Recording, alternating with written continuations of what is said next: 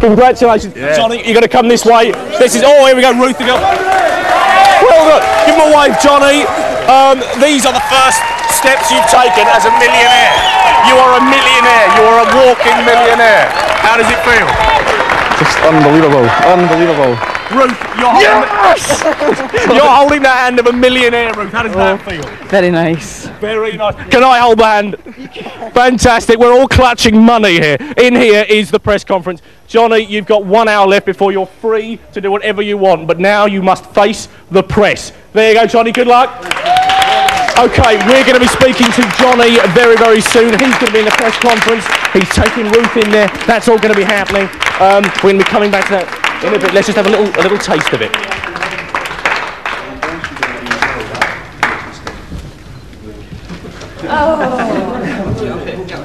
We've got the money standing by, please, guys. Loads of it. Can we have the money? Okay, there you go. That is the press conference. It's a bit stilted, but then again, you know, it's not supposed to be on television. It's raw. It's Survivor raw. Look at it. It's really... But look, he's won £1 million. He's got it in his hand. Let's go now to some of the funnier moments on Isle of Popper. Johnny, on your right, please. If you're happy and you know it, clap your hands. If you're happy and you know it and you really want to show it. If you're happy and you know it, clap your hands.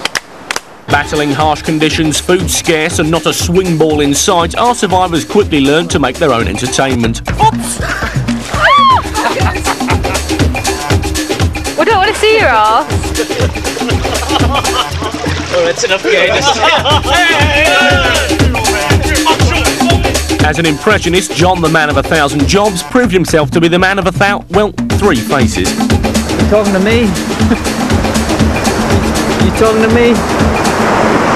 I don't see anybody else. You talking to me? Nord Ghost Rider, request to fly by. Negative Ghost Rider, the pattern is full. Yeehaw! Oh, let our love survive, oh, no. Oh, draw the tears from my eyes. Still, our survivors made the best of their scarce resources. Who brought this? Is this the hammock or is this a washing line? Bridges turned into a tram. What? We've turned into some old bag lady who just walks up the beach collecting bits of rubbish. I've been very, very cold. You wouldn't have thought that on a tropical island. And then a big wet slimy thing hit my face. Yes, inevitably, the conversations had to turn to sex. He's loving every minute of it. Have you got wood? No. And Barney, it is. The thing is, I don't know what the time is now, so I've got no idea where he'll be. Spearmint rhinos. And Mark Nicholas couldn't resist a joke of his own. John, is there anything you'd give in return for more food? Sexual favours. To who? Well, yourself, obviously. I don't want them. Don't knock it till you've tried it more.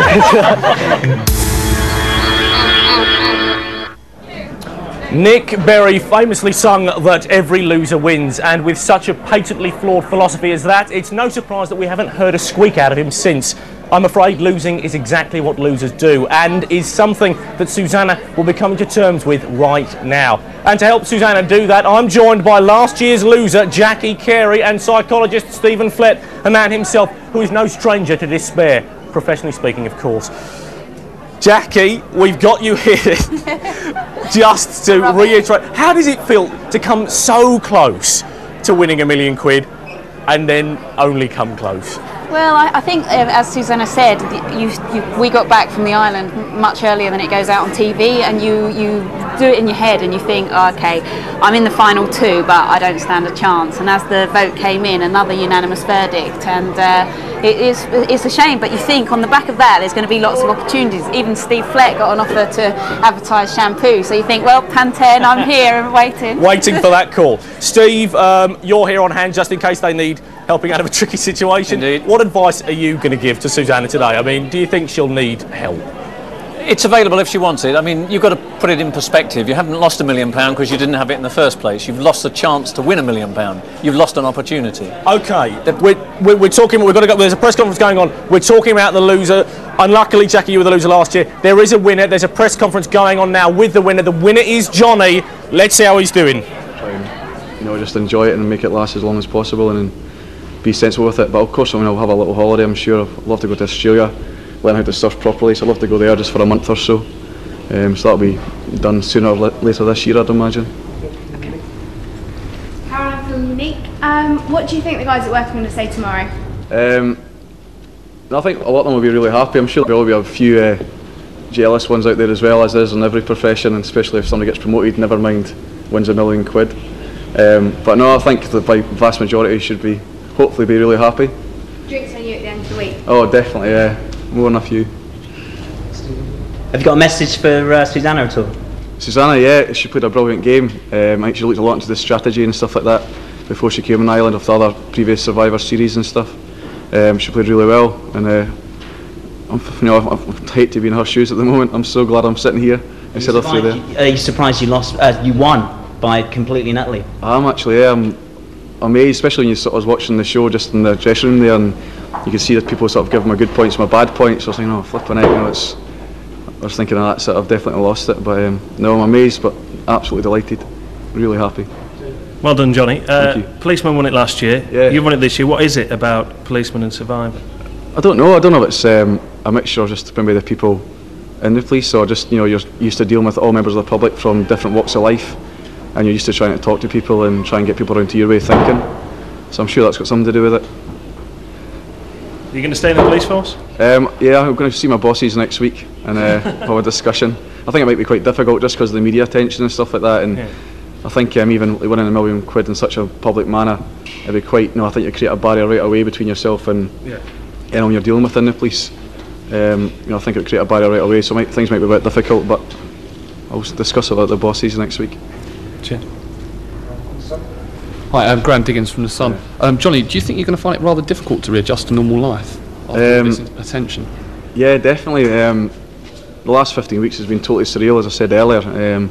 Seeing people trying to follow you around with cameras hidden underneath their t-shirts, and people dressed up in the most ridiculous clothes, sunglasses and scarves across their face with hats.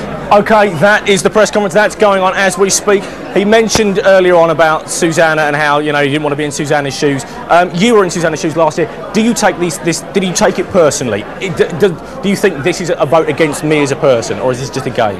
No, I didn't take it personally. I took it as a vote on my performance in the game, and I think that can't be denied. I wasn't as strong as some of the other contestants in Survivor last year, so I didn't take it personally. No. Okay, didn't take it personally. Steve. If someone is in this situation, it's a terrible situation. You are so near to something that could potentially change your life. Could this potentially ruin your life? You've nearly got £1 million. I mean, are there potential damaging effects from this?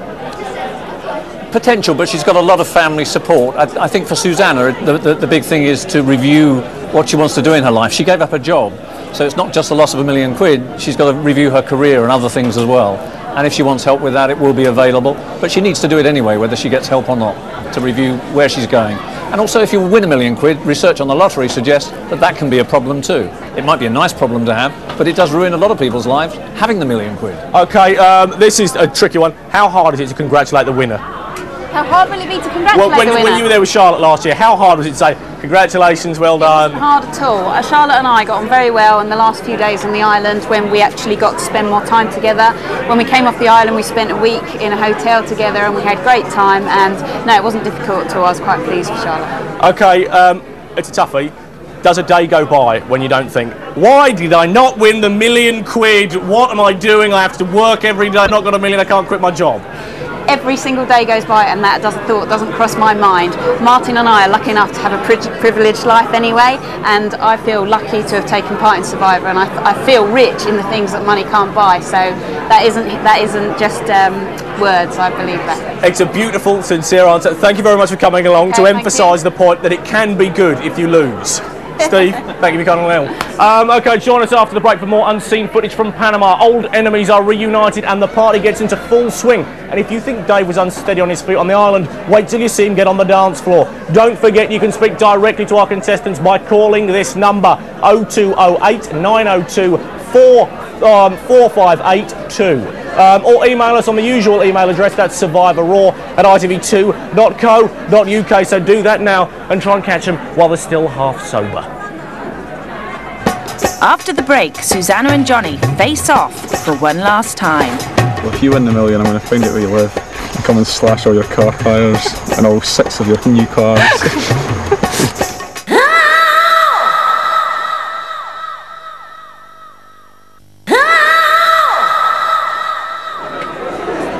Hello and welcome back to Survivor Raw. I'm here with the phones and we've dragged these two gorgeous survivors off the dance floor to talk to you. I don't know what they're talking about. There's some very, very strange comments going on. Bridget, can you speak? What are they saying? They're saying hi Bridget at the moment. No saucy calls yet, although I'm sure they're to come later. Anyway, I'm going to throw to Ed now, who's interviewing the wonderful winner, Johnny, and the unlucky loser, Susanna, but a good sport nonetheless. Ladies and gents, here they are. They seem quite happy. Johnny, you're a millionaire now. Susanna, unfortunately, you're not. There's no other way of putting it. Did you see tonight's result coming? Did you think were you prepared for the defeat? Yeah, I mean, I was completely prepared for it, so I think it wasn't something that came as a real shock. It would be very hard to come as a real shock when you're kind of like faced with about 8 million viewers or whatever. It would have been a nightmare. But yeah, I mean, you know, also kind of like the way the television programmes come across as well. I kind of thought, that's it. I haven't got a hope in hell. But Johnny's a great guy, and you know, to be honest. Well, when I was walking down that kind of like stretch and I was kind of like voting for whether I should keep John or Johnny, I felt at that time I am voting for who should win the £1 million. Yeah, to a certain extent. You know, and at no point, was there any point where you actually, when the votes came out, was there any point where you actually thought maybe I've turned this round? I didn't think that I turned it round. I was hoping that I might get Bridget, possibly. But I knew that Bridget, you know, she'd said from right at the beginning that, you know, she perhaps wanted Johnny to win, and I knew that she found it really hard because like Johnny and I were kind of like her son and daughter and the rest of it. You were very mean to her when she left, though, I hasten to add. Was the mother hen routine. So, that was the heat of the moment. That was cut actually, and I said a couple of nice things before then, really? But obviously ruthless Susanna has got to win over, so not that ruthless. Not that Susanna, ruthless. what happens with teaching now? Obviously you can't quit the job. How's it going to be though, class discipline? Because everyone in the nation has seen you go into the toilet on a log. That's a lot of kids in the classroom. That makes you cool, doesn't it, these days? I think that kind of leads into a lot of discussions, and everybody pees, Ed. I'm sure even you pee. It's true, but not many women I know pee standing up on a log. That's quite an art, I'm sure. I know, and I had perfected it by the end of the 17 and a half I bet hours. you had. Unfortunately, the one that was shown first of all was not my perfect pee. One girl's called up, Siobhan Osborne. She wants to know, are you coming back to school? Siobhan, I love you. She's one of my old form. I'd love to come back if I have a chance. We'll see what happens. Okay, Johnny, you've won the £1 million. Can you go back to your job? You're an undercover copper. No, I was plain clothes constable. That was all going to blown out proportion. Oh right, okay. I was going to plain clothes for 2 years, but in September last year I became a detective constable. So I'll be wearing a suit every day since then. So I think the press have kind of taken it out of proportion a little bit. It wasn't undercover, it was plain clothes. Okay. And it's been CID since September last year, so... So I'm showing my naivety around the forces. What do you think it is that makes coppers win Survivor? I don't know, I think I said earlier there in the press conference, I think it's something to do with... Honesty? Yeah. Honesty, integrity. I'm with you, Susanna. No, I think it's more, you're used to dealing with members of the public from all walks of life. You're speaking to people, you're trying to get people on your side of... You know, you're trying to get people around your way of thinking all the time. I don't know if that's when we're going to help 10 years with that. I don't know. You never know. You never know. Was your mind on the cash from the word go? Because a lot of people we've met, and we've interviewed everyone, bar you two, and they said, well, no, we're not really thinking about the money at the moment, we're just... Lies, all of it. You must be thinking, were you thinking about the cash all the way? Of course it's in your back of your mind all the time, but my main thing was just the experience. That's why I applied, was the experience. If there had been no prize money, I would have still gone for it, definitely. Really? Oh, definitely, yeah. All my holidays in the past have been like Ayia Napa, Ibiza, Falaraki, you know, so like to go somewhere like... The rave clubs. Yeah, and then like in Jamaica last year, that was brilliant, but you know, like to go somewhere like Central America, live in a jungle for 6 weeks, I've never done anything like it in my life. You know, obviously never done it in my life before, so just totally unique and just a brilliant experience. So that's my main reason for applying. Okay, Susanna, were you focused on the cash? No, I think it's so far from your mind. I know it sounds really weird to say that because it's about £1 million, but it's so far from your mind when you're actually building shelters and you're trying to, you know, like cope with. I mean, like, things like the same with Johnny. I'd never seen an assault course in my life before. I'd never like seen rain like I had before. I'd never kind of like done so many things that I did, and you're kind of coping with that every day, and the hunger and stuff like that. It just kind of like preoccupies you. And then it's only kind of when I think we got down to the final two that we suddenly thought, oh my God, you know. But then at the same time, it's about the title, The Ultimate Survivor. It's not just about the £1 million. Exactly, yeah. Have you got any emails with you, Charlotte? No, unfortunately I haven't. Has anyone got any emails here? Emails? We're deprived of emails. They'll come later on. We've got a lot of questions. Hey, Johnny, who do you reckon would have won out of you and me then? Don't say anything other than the right I don't know. answer. I think Charlotte's far better looking than I am. So. Oh, bless you. No, I don't know about that. I know, it's a difficult call really, isn't it? Well, it's a tricky one to say. It's a lot of luck. It is a lot of luck. And, you know, a little bit of game playing, but it all depends the tribe you're with in the first place. Helen, that was it. Exactly. And if it hadn't been for that, I mean, myself and Susanna would have- not be sitting a lot here. of you would have been It gone. would be Drew and Dave, I guess, personally. But Are your eyes popping out of your head though, or are you just sort of hyperactive and excited? it's just mad. This is unbelievable. You know, I've worked for the last 10 years. I worked out for less than a quarter of that amount of money for 10 years. Tell me about and it, for, yeah. You know, 37 days, I've earned 4 times that amount. Do you feel like a millionaire?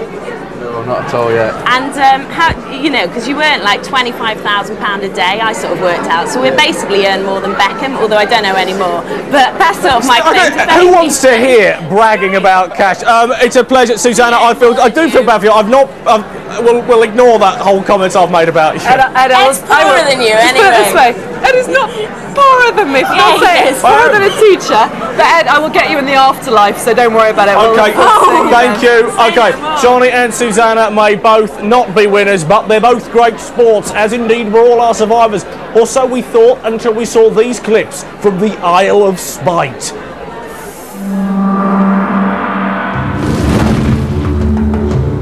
After only a few days of Survivor, the claws were already out. Sarah prepared for Panama with a few extra sunbed sessions and not much else. Comes in the wet t-shirt competition. I'm not being horrible, but she's an Essex girl, and Essex girls have no brains, and that's the truth. All they know is kebabs, beer, going out. They haven't even got jobs, white handbags, white stilettos, that's all they know. North Island had their own weakest link, Typhon, a man whose eyebrows make Charlotte's look positively wild and untended. Typhon's great, but he's a bit of a big girl's blouse. Before we go anywhere or anything, he has to groom himself and look good and make sure the suntan lotion's everywhere and the mosquito spray, and he takes absolute hours grooming himself. He seems to be 2 steps behind everybody else. If you was to ask him to do something, he would quite willingly and gladly do it at his own pace in half an hour's time when he's got all the sand off him and all his own possessions are all right and in order. But it wasn't all petty sniping. The two Johns were plainly impressed with Helen's plans for the £1 million jackpot. Helen just wants to buy a house next door to her mum. I mean, how sad can you get for a 22-year-old? Go and buy some drugs with it or something normal for a 22-year-old. Not buy the bloody house next door. Buy some ecstasy and steal a car, for God's sake. What sort of childhood do you have? Go and commit some crime. Alistair was making a good impression. Oh my God, we're taking Alistair into our confidence here, effectively. Do you know what I mean? Yeah. Alistair, like, where he is a snake in the grass and shouldn't be trusted as far as you could throw him. The sooner Alistair goes, the better, really. And Mita and Susanna were fast establishing a friendship that looked set to last a lifetime. She's going to be really devious, really cunning, she's going to stab people in the back, and she's going to do anything to get her way to that £1 million. Meanwhile, more than one old bird was getting plucked off. Those fucking girls. That's all I've heard.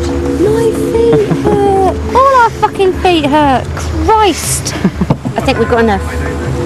I just think we should use every last bit. I don't know how you're going to eat that. Well, even if it's just fat and we boil it down for cooking later on. But where are you going to keep it cold? You're going to dig a hole and bury it. She's not helping herself, really. I mean, you can say that each time she said anything, the remainder of her time just to look at each other. Helen and Drew really don't like her. I'm not going to risk getting food poisoning from something like that. I would rather starve. God knows what's happening in our absence. just started hacking them all to pieces with that axe. And they all seemed such a nice bunch. Surviving the games isn't the name of this, it's surviving the people. Meow! I'm joined now by 3 of the stars of that video nasty, so welcome Helen, Drew and Bridget. So what, did you have any idea that all those catty comments were sort of going on behind your backs? I think so, really. Yeah, I think we all did. Yeah, you thought Yeah. might be. Not quite as mean as before, yeah. So were there any comments there that particularly surprised you? No. So you expected the very worst right from the very beginning. Sophie comment. Those fucking girls. Because Drew, you didn't really hit it off with Bridget at first. So how would you describe your relationship together? It was a bit strained, but I mean we were in a sort of very strange situation, obviously, and little things become big things when you're stuck together all the time. Don't they So just? absolutely. Oh so, God, yeah, it's hell there, but when you get back, it's nice to get back to normality. Isn't it? Yeah. So would you agree with that, Bridget? I think so, yes. Definitely. Clash of personalities as well, but we're all right now. We're all right now. Yeah, so kissed and made up, no more fighting. So what effect did Bridget's behaviour have on you two? Because you were sort of the girls of your tribe when you all merged. I think, if I'm quite honest, when we first merged, I found her quite overpowering in her attitudes. What, little Bridget? Yeah, little. Surely not. Don't She's let like her all dainty fool you. now with her Don't blonde let this hair, fool you. makeup. She's a fiery woman, I'll tell Oh, you. really? Do tell. But I think she's quite overpowering, and I think that was quite surprising, like you said, coming from such a small woman. But she certainly made her point known. But, Very hard worker. Hard worker. So now to you, Helen. Did your relationships change when you sort of went to the jury and people were coming off? How did they change then? I certainly think mine and Bridget's relationship changed when Bridget came on the jury, because obviously she was coming into a situation where she was the first person off of the former South Tribe, and she was coming into North Tribe territory, and obviously if the roles were kind of reversed and that was me coming into that, I would be quite apprehensive, and I certainly felt that you felt quite apprehensive, and I felt that we got along really well on the jury. A few beers always happens to go down a tree. And Drew, at one point you threatened the tribe with your meanness and to destroy the food and that you wouldn't work. Were those comments genuine? Not at all. It was liar. It wasn't. It absolutely wasn't. It wasn't. It was just a desperate attempt at the time to get them to try and persuade them to vote Ali off instead of me. No, said that wrong. Vote me off instead of Ali. How much wine have you had? Right, so to all 3 of you now, do you think you have to be bitchy to succeed in this game? Bearing in mind I'm sat here. No, I think certainly not. It does. So you can play the game without being bitchy. I think you're playing a better game. I mean, I think sometimes comments come out and they're caught and obviously betrayed, but that's just genuine people all the time, but not all the time. You have to be really mean. So, should every girl know how to kill a chicken, Bridget? I wouldn't say the burning question. I wouldn't say that they need to know how to kill a chicken, but I would certainly say that everybody should learn not to rely on light switches or any form of switch whatsoever. Not rely on who? Switches. Oh right. What on earth are you on about? Well, survival. Oh right, yes, certainly. That's what I think that people should learn how to do basic things, just in case. Exactly, you never know when you might be stranded. Never ever know. So at the risk of sounding like Scylla, will you 3 all meet up in the future and play Happy Families? Yeah, we'll go out on a hot date. We'll go around to Bridget. Bridget's cooking Sunday dinner for us. Yeah, nice roast chicken. Yeah. And rice. So is there anything you've got to say to each other now which you didn't sort of have the chance to say on the island? I think we all had a good time, really. Fantastic time, and things that seemed a big deal on the island. Basically, you all love each other. Well, I'm going to have to stop you there. Thanks ever so much for coming on. You've got to go and enjoy the party now. There's still lots more Survivor Raw action to come. Join us after the break when Ed reopens some old wounds. After the break, Lee confronts Susanna over that double cross. I think Lee is going to be furious if and when he finds out.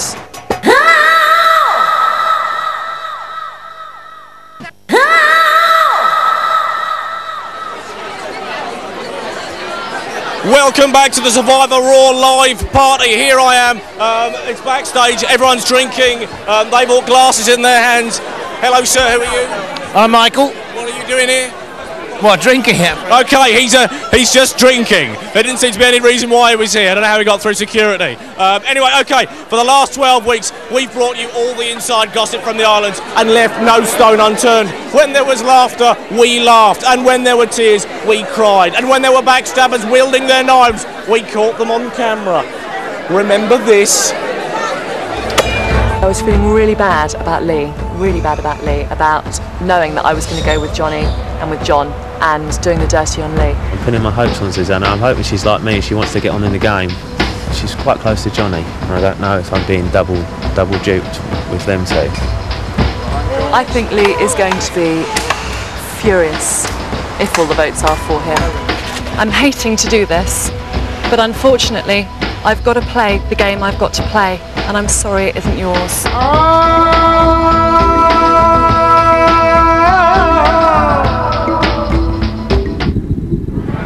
This is the first chance they've had to settle their differences. Here they are, Susanna and Lee.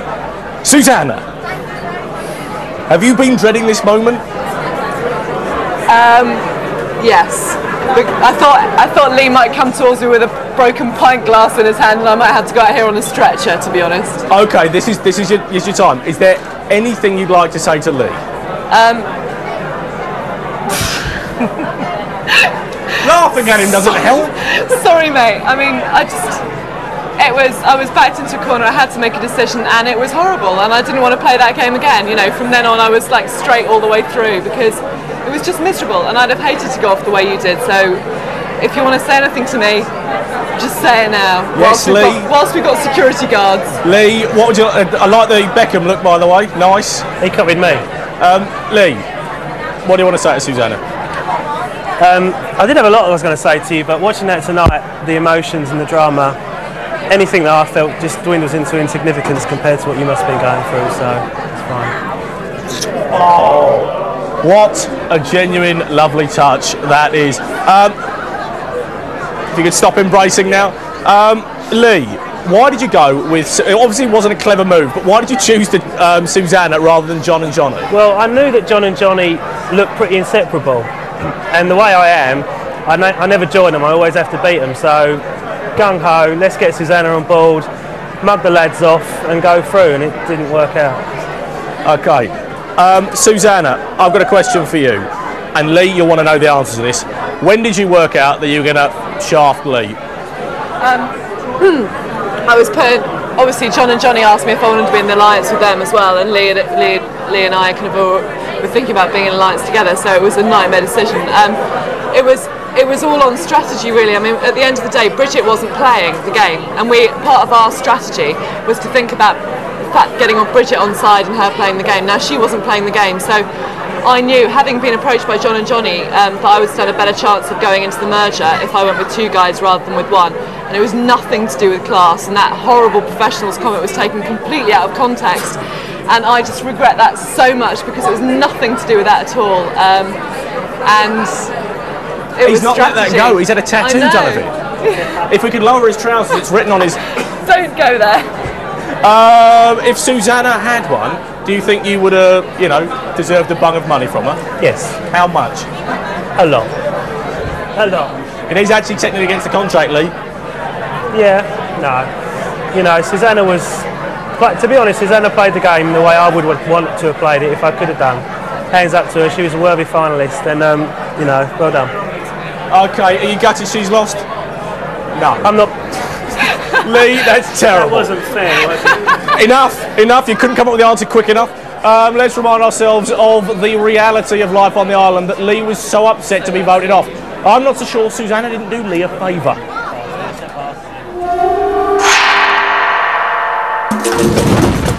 Life on Survivor was never going to be easy, as many of our contestants soon found out. I just miss home so much. I'm never going to do anything like this again. There were tears. It was so difficult. Sorry. Outbursts. Fuck! Bad table manners.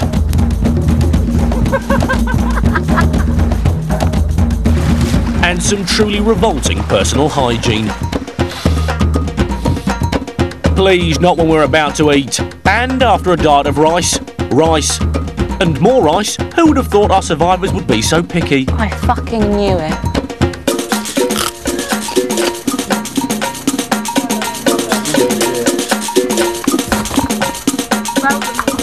I'd rather eat an aftermath. Whilst Bridget and John were the menu.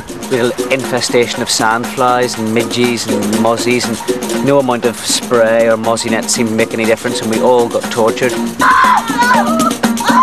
There were creepy crawlies everywhere. Oh my god, it's that goat spider! Oh god, please kill it! Please, kill it! But the biggest girly of all was Johnny. I know I'm a big girl's blouse, and I know I'm totally stupid, but I just couldn't. But when it came to survival on the island, the biggest threat to both tribes turned out to be themselves.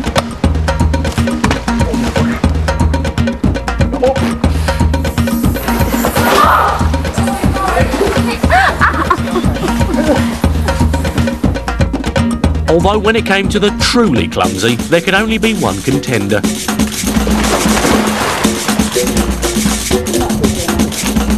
Oh my god, Dave! Oh! Oh no! Oh shit! Is that Dave? Yeah. Joining me now are two of the show's big men. Technically that doesn't involve John, but he's a big man in the playing sense. John and Alistair were two of the most competitive players. Both fought so hard, yet both left the island with nothing but sand between their toes.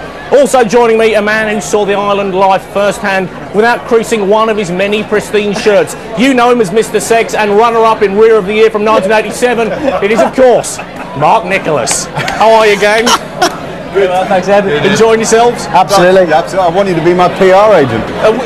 It's fact, isn't it? Rear of the Year 1987, runner-up. Where are you? Life on the about island. Life on the island seemed incredibly tough. Mark, how on earth did you cope? Yes, it was tough. We lived on an island in a five-star hotel. No, we didn't. It was hard. It was a long haul, and we suffered dismally, much worse than they suffered. In fact, the owner of the rights to Survivor did say at one stage, "It's you guys that are doing all the surviving." Do you boys believe any of this nonsense? Yeah, whatever. Yeah. We could get our hands on a beer. That's one thing we could do. Okay, that's true. Did you ever feel bad? Because you'd swan up, John, you'd referenced it, looking slightly bouffant, having slept very well, having eaten very well. Did you ever feel guilty? Bad, Ed? Did you feel bad? What, for people who had a 1 in 12 chance of winning £1 million tax-free? Feel bad? Oh no. He's a tough man, isn't he? He's a bitter man. He's a bitter man as well. You must have done quite well out of this show. Yeah, very well. Come on. I'll tell you on a serious note, I felt for them once. Okay. Because I was given some duff information about where they were going to their new island after they'd merged. Okay. And I said, you're going to find things better and you'll be able to fish. And I meant what I said.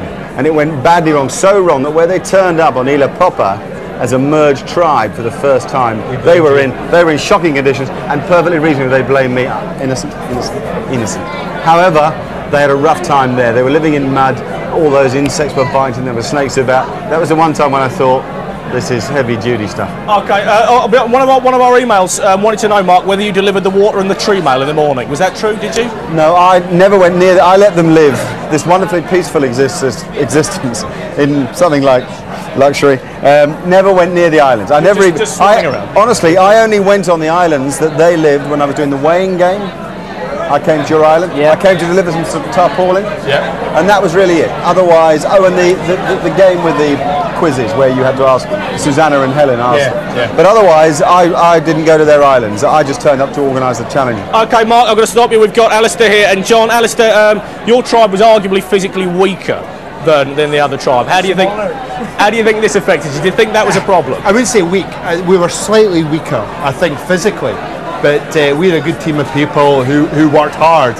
I mean, I looked at the other tribes, so the 3 men who were big-ish, physical men, and but our girls made up for maybe the male weaknesses.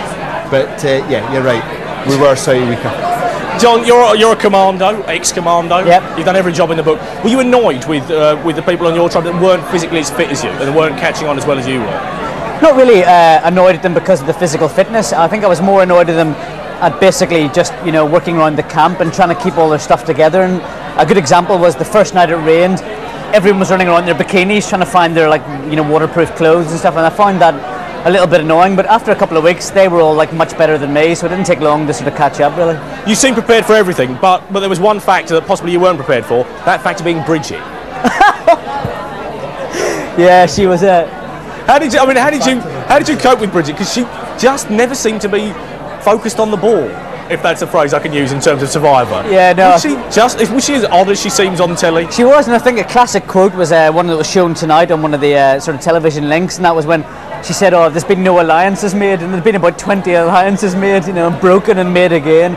I mean, I think Bridget just played it in her own very sort of simplistic, puerile sort of a way, you know. I mean, she was very tough. Every morning you'd wake up and her head would be in the campfire and she'd be like cutting wood, all covered in scabs and cuts and stuff, so she was hard as nails. She certainly was. Mark, you obviously enjoyed drinking out there, eating fine foods. How do you How do you think you would have coped if you were in these boys' situation? Do you think you could have won the meal? better than John just sitting in this piece of furniture. It's swallowing him up, isn't it? We're going to lose him. How would I have coped if I'd been a survivor? Would you have won? I've been asked that question more than any other, I have to say, and the answer is not very well. I struggle without sleep, let alone everything else. I think that I really think that everybody really worked here. I think that they got involved in something that was different, not necessarily more difficult, but different from what they initially expected. The first Survivor showed a lot of sunny beaches and relatively happy times in terms of the environment in which they lived, not in terms of the clashes of the personalities, but the environment. And I think this environment was at times pretty tough, and I think they had moments where they were quite compromised and had to fight very hard mentally to deal with it. So I think I'd have probably struggled. Thank you very much. Well, right, we're going to go now to Charlotte, who's with the phones and the ex-survivors. Thanks, Ed. I'm here in the phone room and the phones have not stopped ringing. I've got Mita and Sarah here and they are taking loads of calls. Come on, girls, let us know what you've been taking. Come on then, what are people asking you? Absolute sad loser. Let me just tell you. Really? Come on then. This person rung in to tell me that they're very distraught because a year ago they went on Who Wants to Be a Millionaire, and they could have used their lifelines on one of the answers, but they didn't, and they guessed, and they lost. And apparently it's devastated them forever. Oh dear, very, very strange. So I told them to seek counselling. Yes, lots of people. So what's the most I've had a bizarre couple. question? One said that she's madly, Rachel from South Wales, she's madly in love with Ed Hall. Rachel! She must be mad if she's in love with Ed Hall. Say no more. And I was asked what colour knickers I'm wearing as well, and I said I'm not wearing any. No more perverts ringing up, please. There you go. We don't wear knickers. Any interesting calls? Yes, I'd like to say, apparently everyone thinks I should beat up Mita. Yeah. Someone Really? just rung in and said they were very upset about me being voted off, especially at Mita's Essex girl comment.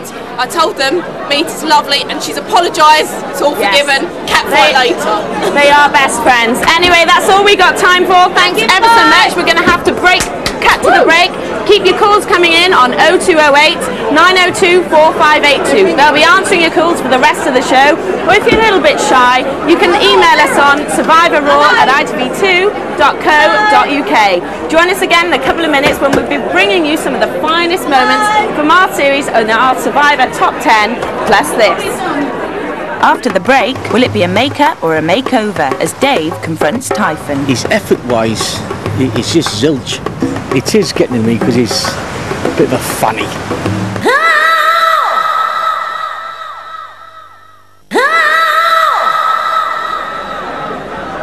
Welcome back to Survivor, where the contestants are partying like they've just won a giant reward challenge, all except for Typhon and Dave, that is, who are squirming on the sofa next to me. There's a reason for this. There were words that you said, Dave, and I'll boil it down. You described Typhon as being a bit of a fanny. Well, I thought you'd probably ask this question actually, Ed. So really, I'd like to just say that as a bloke, I think he's a smashing canny lad. But the reason, it's a bit of the old north-south divide. Where up north, a fanny is more of like a fusspot, maybe a person for detail for his own well-being. Where down south, it's entirely different. It's a lady's sexual organ. Well, I'm pleased you said that. So really, that's why it came to light. But the tie, all I can say is that I'm amazed for knowing the time I knew Ty for was why he applied for Survivor, because if I don't mind me saying, Ty, you were a bit concerned about your own body, and I just thought, well, why are you here? But apart from that, I enjoyed Ty's Let's company. leave it there. Typhon, what do you have to say? Well, basically, I went on with a specific strategy to play down being non-competitive, harmless, non-threatening. And I did it obviously very well, because that's what you saw. But it backfired, unfortunately. But the only thing I think that disturbed me was Dave's obsession with my eyelashes. I mean, he's the first bloke in my entire life that has talked about my eyelashes. And Dave, that disturbed me on the island. What was that about? Well, I cannot believe a bloke will pluck his eyelashes. Okay, look, there's something I want to say. Dave, would you consider yourself a man's man? Yes, I would. Typhon, would you consider yourself a man's man? I'm a ladies' man. What we really want to see, because this has gone on too long, will you just hug each other and possibly kiss on cheeks? Or even buy him a drink. Hug? Will you hug? And kiss? And kiss? And kiss? And kiss? No, I'm going to say it again. And maybe kiss? Okay, well that was a beautiful moment there. I'm welling up with it. But now here comes the finest moments from Panama. Yes, ladies and gentlemen, it's Survivor's Top 10.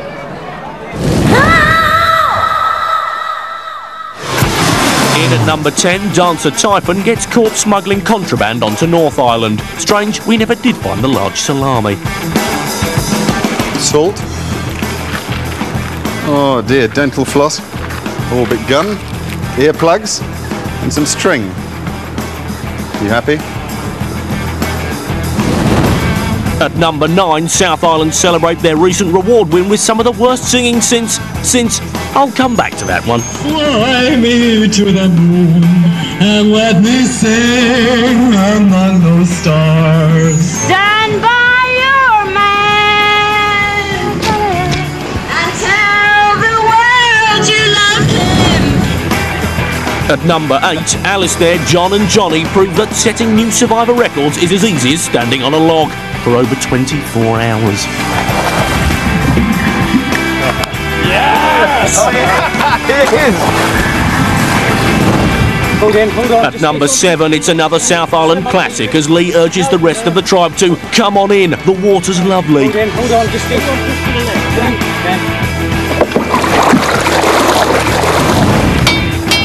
At 6, Typhon gets off to a bad start as he sees his chances of survival sink without a trace, along with North Island's precious machete. Shit, it doesn't float. Drew gets nasty at 5, taking a cue from Survivor 1 and threatening to wreak destruction if she's not voted off at Tribal Council. Drew, I'm just really, I've really, over the past few days, I've really liked you, and me too. And I'm just, I am just absolutely gobsmacked, to be honest, because I never thought anybody with a reasonable heart would even think about doing that. Straight in at 4, old habits die hard for Newcastle Dave as the ex-firefighter turns on the sprinklers after meeting his son. And at number 3, Survivor serves up its tastiest treat yet, extreme sushi. With these fish eyes, you were really spoiling us, Mr. Nicholas.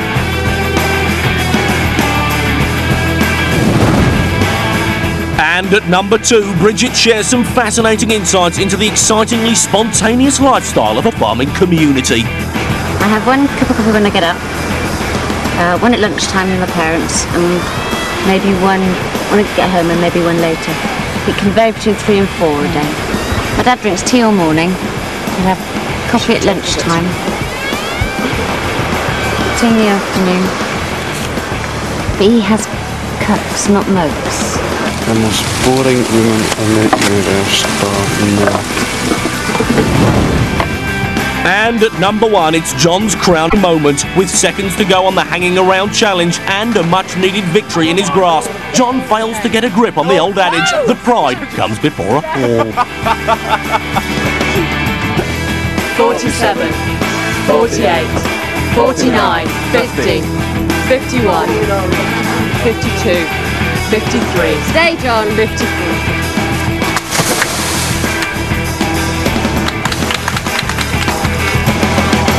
What an idiot. Well, that's just about it. 12 men and women set off on the trail of wealth and fame. One by one, they picked each other off until tonight, when there was just one survivor and £1 million left. And that survivor is, of course, Johnny.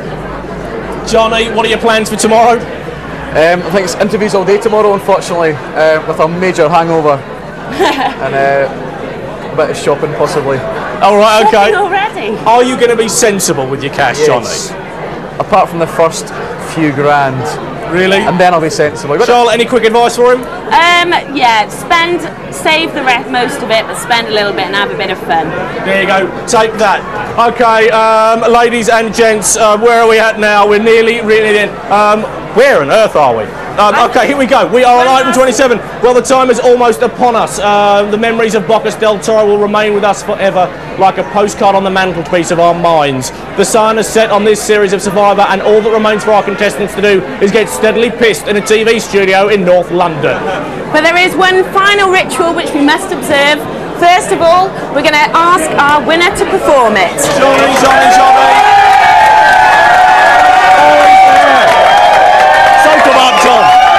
Okay, come through here. Johnny, you may not have known, but this flame represents your life as a penniless teacher, as a penniless policeman. The jury and the audience at home have spoken. That life is now over. Can you please extinguish your old life?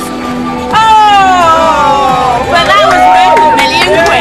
There we go, ladies and gents. There are 2 millionaires standing next to me. I've spent all mine, can I have a loan? Johnny, how does it feel? You're going to go and get drunk now? Definitely. Okay, So are we. Johnny's going to get drunk. So are we. Ladies and gentlemen, thank you for watching Survivor. I hope you've enjoyed. We'll be back next year, hopefully, but more Survivor Raw. See ya, bye.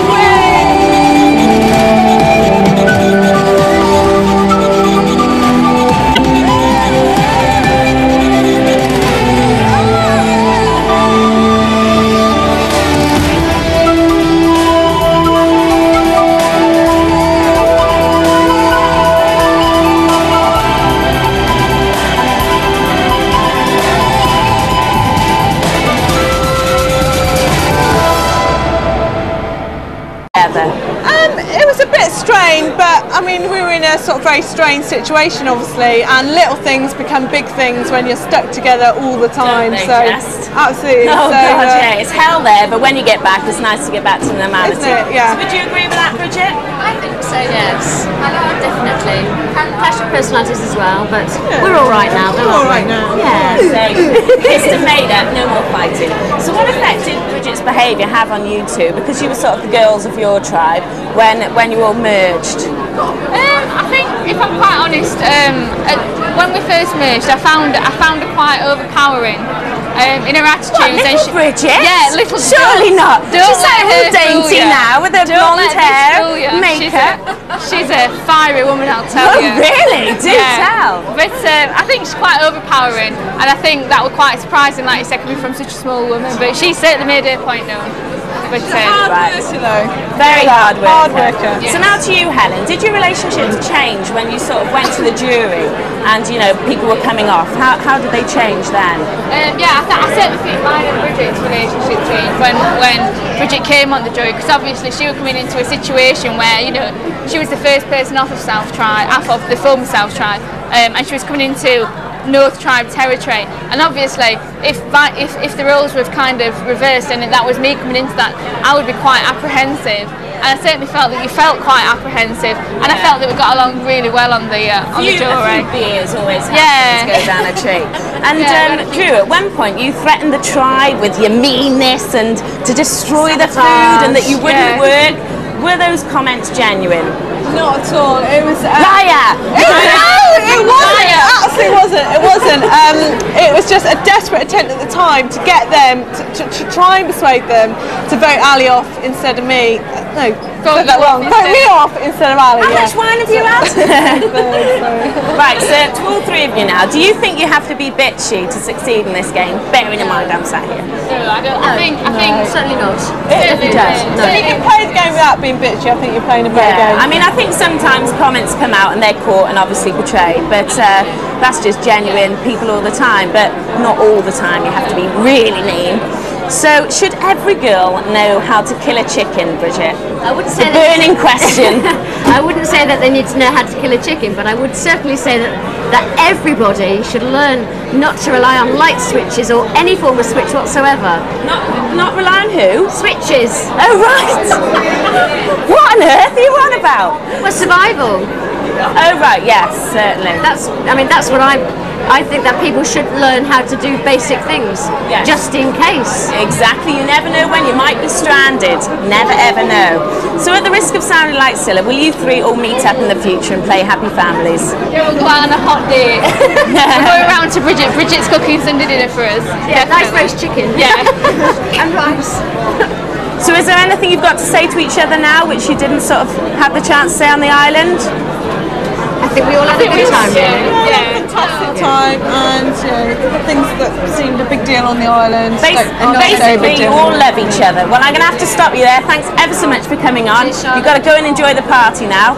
There's still lots more Survivor Raw action to come. Join us after the break when Ed reopens some old wounds. After the break, Lee confronts Susanna over that double cross. I think Lee is going to be furious if and when he finds out.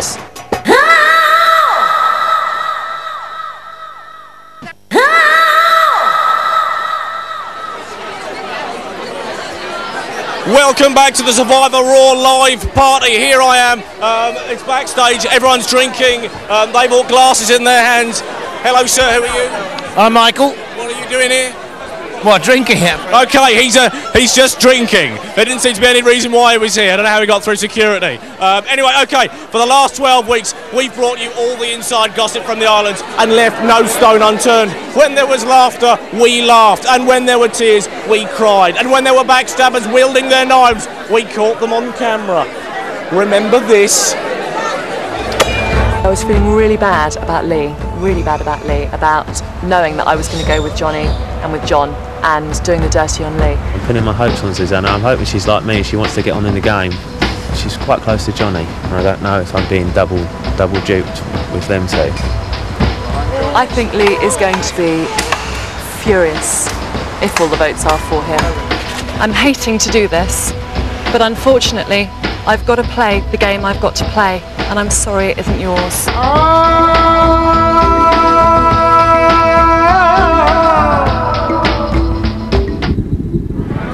This is the first chance they've had to settle their differences. Here they are, Susanna and Lee. Susanna, have you been dreading this moment? Yes. I thought Lee might come towards me with a broken pint glass in his hand, and I might have to go out here on a stretcher, to be honest. Okay, this is your time. Is there anything you'd like to say to Lee? Laughing at him doesn't help. Sorry, mate. I mean, I was backed into a corner. I had to make a decision, and it was horrible. And I didn't want to play that game again. You know, from then on, I was like straight all the way through because it was just miserable, and I'd have hated to go off the way you did. So, if you want to say anything to me, just say it now. Yes, Lee. Whilst we've got security guards. Lee, what would you? I like the Beckham look, by the way. Nice. He copied me. Lee, what do you want to say to Susanna? I did have a lot I was going to say to you, but watching that tonight, the emotions and the drama, anything that I felt just dwindles into insignificance compared to what you must have been going through, so it's fine. Oh, what a genuine, lovely touch that is. If you could stop embracing now. Lee, why did you go with, it obviously wasn't a clever move, but why did you choose Susanna rather than John and Johnny? Well, I knew that John and Johnny looked pretty inseparable. And the way I am, I never join them, I always have to beat them. So, gung-ho, let's get Susanna on board, mug the lads off and go through, and it didn't work out. Okay. Susanna, I've got a question for you. And Lee, you'll want to know the answer to this. When did you work out that you were going to shaft Lee? I was put. Obviously, John and Johnny asked me if I wanted to be in the alliance with them as well, and Lee and I kind of were thinking about being in an alliance together. So it was a nightmare decision. It was all on strategy, really. I mean, at the end of the day, Bridget wasn't playing the game, and part of our strategy was to think about the fact getting Bridget on side and her playing the game. Now she wasn't playing the game, so I knew, having been approached by John and Johnny, that I would stand a better chance of going into the merger if I went with 2 guys rather than with 1. And it was nothing to do with class, and that horrible professionals comment was taken completely out of context. And I just regret that so much, because it was nothing to do with that at all. And he's not let that go. He's had a tattoo done of it. If we could lower his trousers, it's written on his. Don't go there. If Susanna had one, do you think you would have, deserved a bung of money from her? Yes. How much? A lot. A lot. It is actually technically against the contract, Lee. Yeah. No. Susanna was. But to be honest, Susanna played the game the way I would want to have played it if I could have done. Hands up to her. She was a worthy finalist, and well done. Okay, are you gutted she's lost? No. I'm not. Lee, that's terrible. That wasn't fair, was it? Enough. You couldn't come up with the answer quick enough. Let's remind ourselves of the reality of life on the island, that Lee was so upset to be voted off. I'm not so sure Susanna didn't do Lee a favour.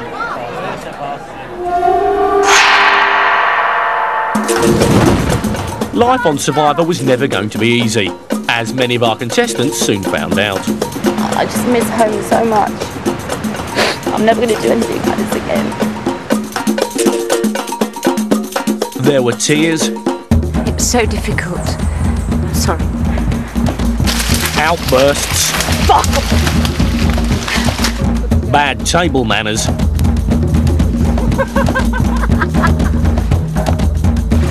And some truly revolting personal hygiene. Please, not when we're about to eat. And after a diet of rice, and more rice, who would have thought our survivors would be so picky? I fucking knew it.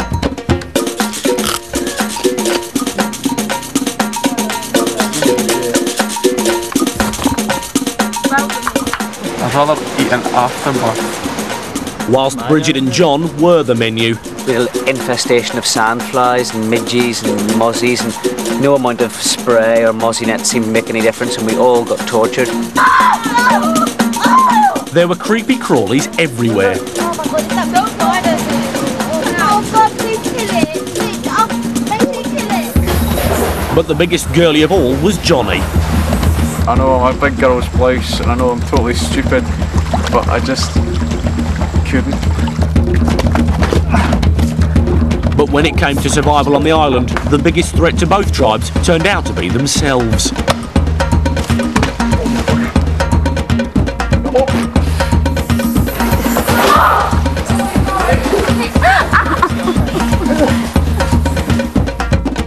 Although when it came to the truly clumsy, there could only be one contender.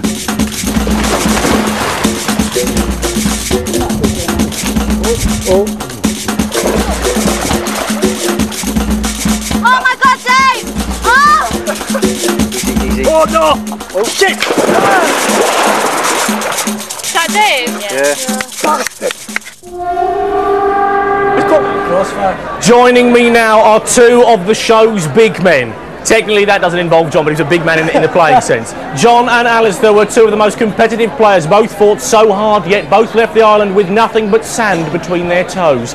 Also joining me, a man who saw the island life firsthand without creasing one of his many pristine shirts. You know him as Mr. Sex and runner-up in Rear of the Year from 1987. It is, of course, Mark Nicholas. How are you, gang? Good. Thanks, Ed. Enjoying yourselves? Absolutely. I want you to be my PR agent. It's fact, isn't it? Rear of the Year 1987, runner-up. Were you? Life on the about island. 11. Life on the island seemed incredibly tough. Mark, how on earth did you cope? Yes, it was tough. We lived on an island in a 5-star hotel. No, we didn't. It was hard. It was a long haul, and we suffered dismally, much worse than they suffered. In fact, the owner of the rights to Survivor did say at one stage, "It's you guys that are doing all the surviving." Do you boys believe any of this nonsense? Yeah, whatever. Yeah. We could get our hands on a beer. That's one thing we could do. Okay, that's true. That's true. Did you ever feel bad because you'd swan up? John, you'd referenced it, looking slightly bouffant, having slept very well, having eaten very well. Did you ever feel guilty? Bad, Ed? Did you feel bad? What, for people who had a 1 in 12 chance of winning £1 million tax free? Feel bad? Oh no. He's a tough man, isn't he? He's a bitter man. He's a bitter man as well. You must have done quite well out of this show. Yeah, very well. Come on. I'll tell you on a serious note, I felt for them once. Okay. Because I was given some duff information about where they were going to their new island after they'd merged. Okay. And I said, you're going to find things better and you'll be able to fish. And I meant what I said. And it went badly wrong, so wrong that where they turned up on Isla Popa as a merged tribe for the first time, they were in shocking conditions, and perfectly reasonably they blamed me. Innocent. However, they had a rough time there. They were living in mud, all those insects were biting, there were snakes about. That was the one time when I thought, this is heavy duty stuff. Okay, one of our emails wanted to know, Mark, whether you delivered the water and the tree mail in the morning. Was that true, did you? No, I never went near I let them live this wonderfully peaceful existence in something like luxury.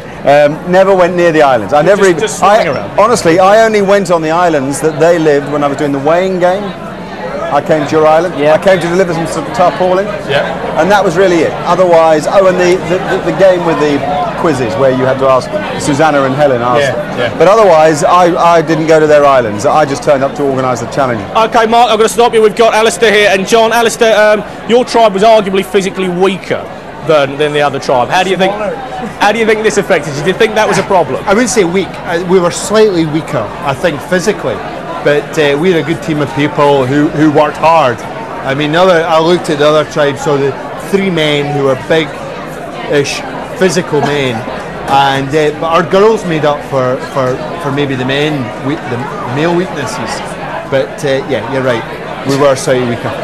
John, you're a commando, ex-commando. Yep. You've done every job in the book. Were you annoyed with the people on your tribe that weren't physically as fit as you and weren't catching on as well as you were?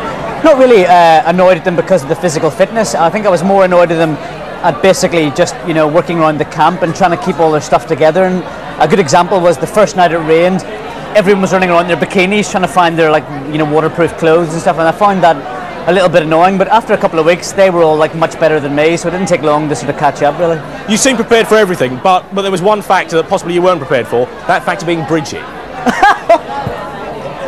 Yeah, she was How did you cope with Bridget? Because she just never seemed to be focused on the ball, if that's a phrase I can use in terms of Survivor. Yeah, no. Was she as odd as she seems on telly? She was, and I think a classic quote was one that was shown tonight on one of the sort of television links, and that was when she said, "Oh, there's been no alliances made," and there's been about 20 alliances made, broken and made again. I think Bridget just played it in her own very sort of simplistic, puerile sort of a way, she was very tough. Every morning you'd wake up and her head would be in the campfire and she'd be cutting wood all covered in scabs and cuts and stuff, so she was hard as nails. She certainly was. Mark, you obviously enjoyed drinking out there, eating fine foods. How do you think you would have coped if you were in these boys' situation? Do you think you could have won the meal? better than John just sitting in this piece of furniture. It's swallowing him up, isn't it? We're going to lose him. How would I have coped if I'd been a survivor? Would you have won? I've been asked that question more than any other, I have to say, and the answer is not very well. I struggle without sleep, let alone everything else. I really think that everybody really worked here. I think that they got involved in something that was different, not necessarily more difficult, but different from what they initially expected. The first survivor showed a lot of sunny beaches and relatively happy times in terms of the environment in which they lived, not in terms of the clashes of the personalities, but the environment. And I think this environment was at times pretty tough, and I think they had moments where they were quite compromised and had to fight very hard mentally to deal with it. So I think I'd have probably struggled. Thank you very much, Mark. Right, we're going to go now to Charlotte, who's with the phones and the ex-survivors.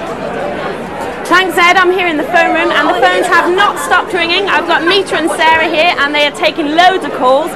Come on, girls, let us know what you've been taking. Come on then, what are people asking you? I'm one absolute sad loser. Let me just tell you. Really? Come on then. This person rung in to tell me that they're very distraught because a year ago they went on Who Wants to Be a Millionaire, and they could have used their lifelines on one of the answers, but they didn't, and they guessed, and they lost. And apparently it's devastated them forever. Oh dear, very, very strange. So I told them to seek counselling. Yes, lots of people. So what's the most I've had a bizarre couple. question? One said that she's madly, Rachel from South Wales, she's madly in love with Ed Hall. She must be mad if she's in love with Ed Hall. Say no more. And I was asked what colour knickers I'm wearing as well, and I said Oh, I'm not wearing gracious any. me! No more Herberts ringing up, So, please. There you go. We don't wear knickers. Any interesting calls? Yes, I'd like to say, apparently everyone thinks I should beat up Meeta. Yeah. Someone Oh, just really? rung in and said they were very upset about me being voted off, especially Meeta's Essex girl comment. I told them Meeta's lovely and she's apologised, it's all Yes. forgiven, catfight later. They are best friends. Anyway, that's all we got time for. Thanks ever so much. We're going to have to cut to the break. Keep your calls coming in on 0208 902 4582. They'll be answering your calls for the rest of the show. Or if you're a little bit shy, you can email us on survivorraw@itv2.co.uk. Join us again in a couple of minutes when we'll be bringing you some of the finest moments from our series on our Survivor Top 10 plus this. After the break, will it be a maker or a makeover as Dave confronts Typhon? His effort-wise, it's just zilch. It is getting to me because he's a bit of a funny.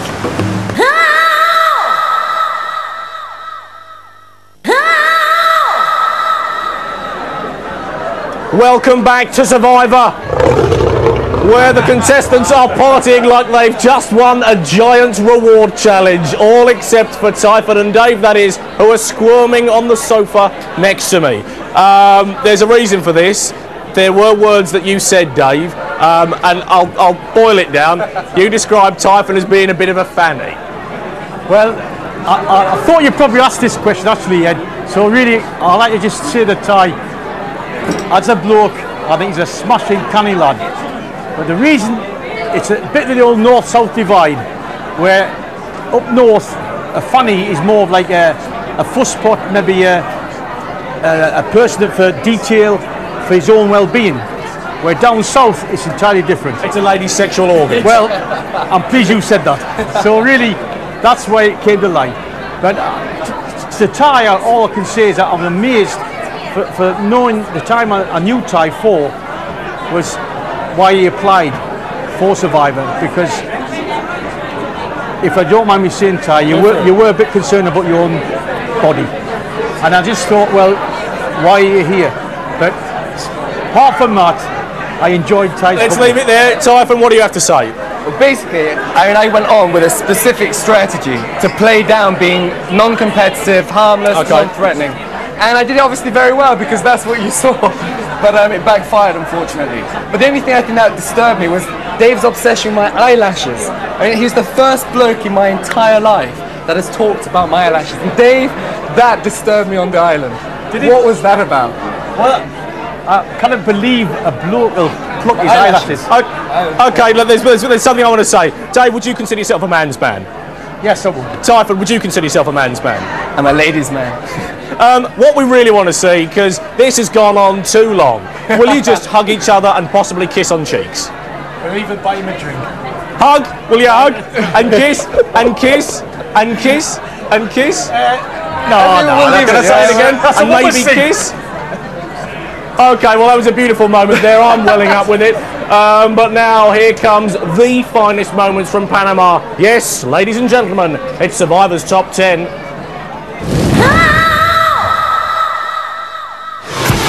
In at number 10, dancer Typhon gets caught smuggling contraband onto North Island. Strange, we never did find the large salami. Salt. Oh dear, dental floss, orbit gun, earplugs, and some string. You happy? At number 9, South Island celebrate their recent reward win with some of the worst singing since... I'll come back to that one. Fly me to the moon and let me sing among those stars. Stand by your man and tell the world you love him.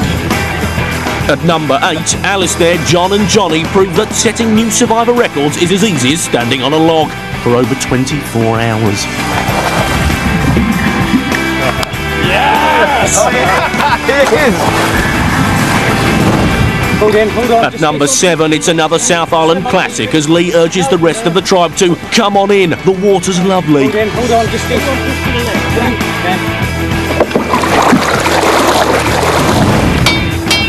At 6, Typhon gets off to a bad start as he sees his chances of survival sink without a trace, along with North Island's precious Machete. Shit, it doesn't float. Drew gets nasty at 5, taking a cue from Survivor 1 and threatening to wreak destruction if she's not voted off at Tribal Council.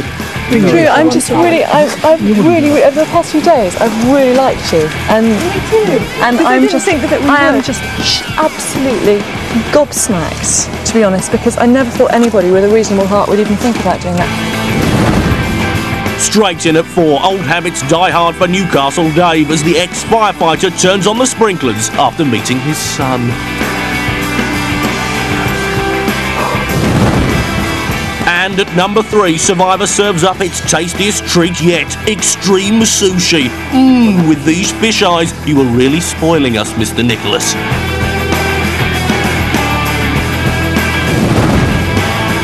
And at number 2, Bridget shares some fascinating insights into the excitingly spontaneous lifestyle of a farming community. I have one cup of coffee when I get up, one at lunchtime with my parents, and maybe one when I get home and maybe one later. It can vary between 3 and 4 a day. My dad drinks tea all morning. I have coffee at lunchtime,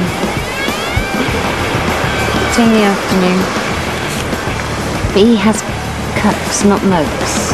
The most boring woman in the universe, no. And at number 1, it's John's crowning moment. With seconds to go on the hanging around challenge and a much needed victory in his grasp, John fails to get a grip on the old adage that pride comes before a fall. 47, 48, 49, 50, 51, 52, 53. Stay, John. 54.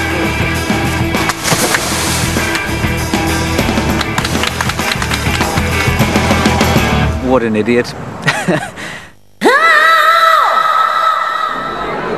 Well, that's just about it. 12 men and women set off on the trail of wealth and fame. One by one, they picked each other off until tonight, when there was just one survivor and £1 million left. And that survivor is, of course, Johnny. Johnny, what are your plans for tomorrow? I think it's interviews all day tomorrow, unfortunately, with a major hangover and a bit of shopping, possibly. All right, okay. Shopping already? Are you going to be sensible with your cash, Yes. Johnny? Apart from the first few grand. Really? And then I'll be sensible. Charlotte, any quick advice for him? Yeah, save the rest, most of it, but spend a little bit and have a bit of fun. There you go, take that. Okay, ladies and gents, where are we at now? We're nearly in. Where on earth are we? Okay, here we go. We are on item 27. Well, the time is almost upon us. The memories of Bocas del Toro will remain with us forever, like a postcard on the mantelpiece of our minds. The sun has set on this series of Survivor, and all that remains for our contestants to do is get steadily pissed in a TV studio in North London. But there is one final ritual which we must observe. First of all, we're going to ask our winner to perform it. Johnny.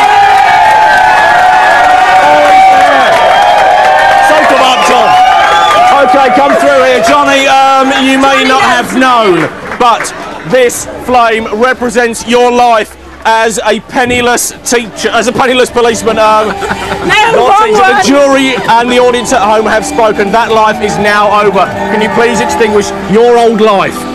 Oh! Well, that was worth £1 million. There we go, ladies and gents. There are 2 millionaires standing next to me. I've spent all mine. Can I have a load? Johnny, how does it feel? You're going to go and get drunk now? Definitely. Okay, So are we. Johnny's going to get drunk. So are we. Ladies and gentlemen, thank you for watching Survivor. I hope you've enjoyed it. We'll be back next year, hopefully, for more Survivor Raw. See ya. Bye.